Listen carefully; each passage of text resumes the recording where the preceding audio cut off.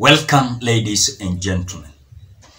It has reached at a point where Ugandan President Yoweri Museveni is now being pressured to intervene as Raila protests spill over to Uganda.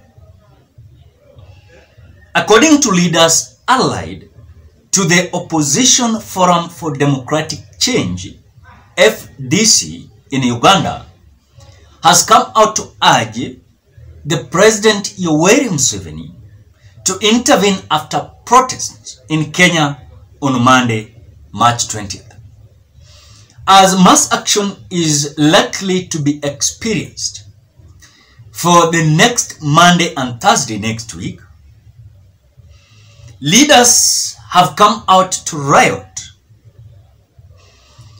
when it comes to the mass action that is affecting the Ugandan economy if this mass action is going to continue. So this statement, when I saw it, I realized that parties that are involving now pressuring Yoweri Museveni to intervene in between the opposition and the government of the Republic of Kenya is like there are certain individuals that are now trying to be as if this group, so-called Opposition Forum for Democratic Change that is in Uganda, to come out to urge their President Museveni to intervene the protest and mass action in the Republic of Kenya. This is whatever they say. We interest the government of Uganda to think about the situation in Kenya more seriously. They should not take it for granted because it has a lot of effect on our economy, they said. The protest led by Raila Odinga so traders keep off the Kenya-Uganda route for fear of being attacked. That's whatever is happening.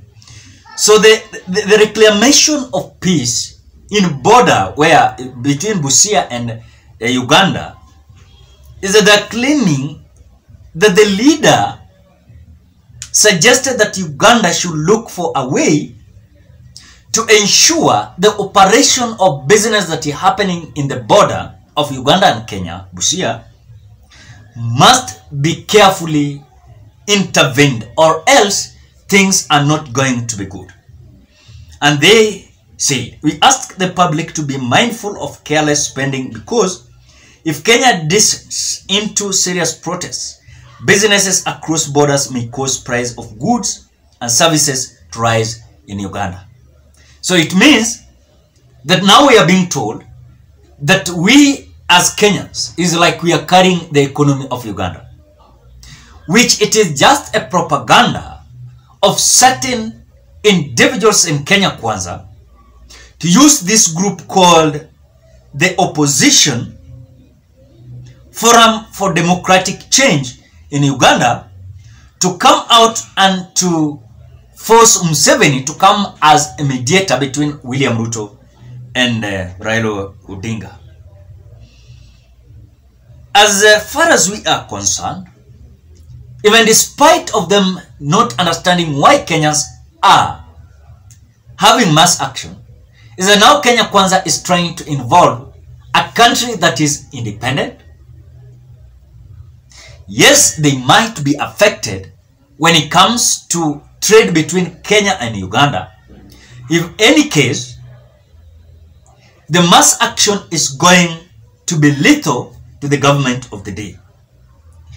And of course, we do understand that Kenya and Uganda enjoy cordial ties and heavily depend on each other economically. That's the truth. Kenyan export to Uganda was about 108.4 billion in 2021, according to the United Nations Comrade.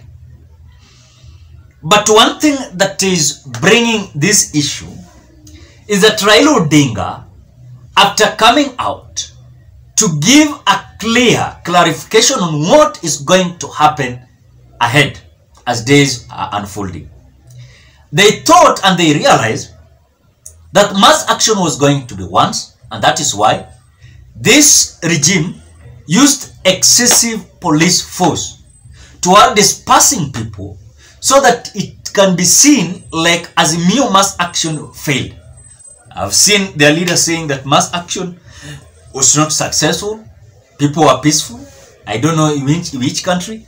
But yes, some parts were so peaceful, some counties. But in real sense, when Nairobi is not peaceful, Kenyans are losing big. Because Nairobi is the capital city of Kenya.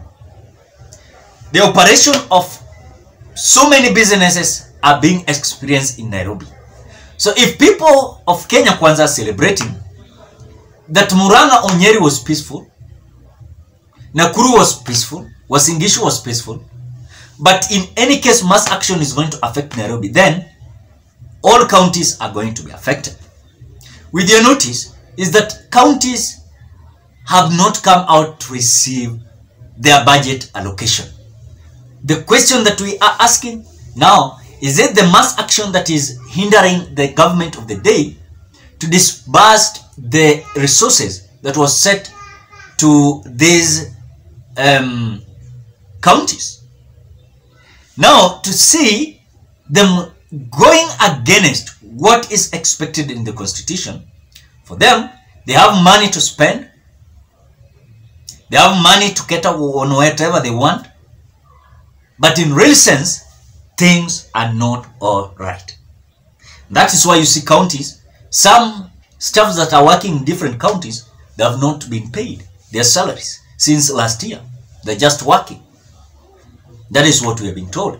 So the truth and bitter truth is truly the mass action that Raila Odinga again today has come out to clarify on mass action that is going to happen on Monday and Thursday must make these countries that is working with Kenya or having a trade tie to be in a panic mode. Because when you look at the business that is happening in border between Kenya and Uganda, is a very serious business that is yielding a strong and supportive economy to both Uganda and Kenya.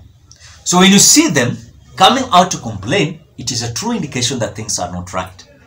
So for them is that as long as their voice is going to be heard, is there any possibility of Yoweri Museveni, the president of Uganda, coming out to request his counterpart government president William Ruto to have a talk with Raila Odinga? And is there any possibility of Raila Odinga accepting the call of Museveni for a talk call of Museveni to Raila to have a talk with William Ruto? Is there any possibility? I don't know. But as times is going to unfold itself, we are going to see the next mass action on Monday, and we are going to see and try to analyze the mass action of Thursday so that we can understand what next and what is ahead of us that we are ready to combat with. But again, despite of them coming out to celebrate that they came out thwarting this, the mass action of Azimio, I don't know how they will cope up with now is likely, and there's a possibility of mass action being every day. Monday, Tuesday, Wednesday, Thursday, Friday, Saturday. But for now, they are having Monday and Thursday. It's like the barazas that they were having on, barazas on Fridays, on Saturdays. Then they came in, now having barazas and rallies every day. Now, it is like they are now evacuating from the barazas and rallies. They are now coming back to mass action that is going to be Monday, Thursday. Then if they will see like the government is still not responding to their issues, then they will move it from Monday, maybe Wednesday and Thursday, or Monday, maybe Wednesday and Saturday. Then after all, if any case again the government will not respond, they will go it whole week.